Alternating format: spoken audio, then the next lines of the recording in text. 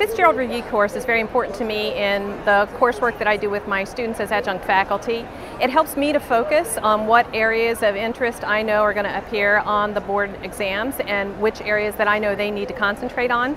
When the students are taking a broad course like advanced pathophysiology that's covering everything from soup to nuts, they need to know what is the go-to information.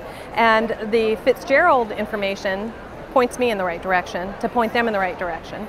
Well, the value that's returned from Fitzgerald is, number one, a great improvement in our curriculum, seeing areas that we need to shore up, being certain that we're current, and secondarily for the students, right now we have a 100% pass rate, and they are able to go out there and practice and be successful. And that's what ultimately you want with all of your students.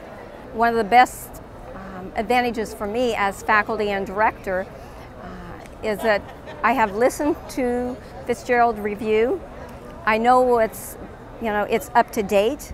And by providing these programs that are updated in a continuing basis, providing them with objectives, a course syllabus, a post-test, what we can do is help faculty move their resources to guiding the students more one-on-one. It's very efficient for me. It requires very little of my time getting it organized.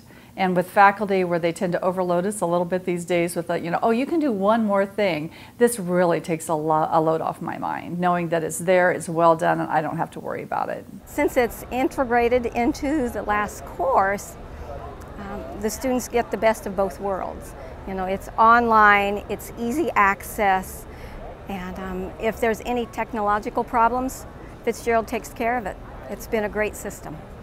My students are better NPs because they don't learn a specific answer to a specific question. They learn how to answer the question. They learn to think globally. They learn to look at the broad perspective and bring that in to the diagnosis for their patients and the appropriate treatment recommendations. It's evidence-based, it's sound.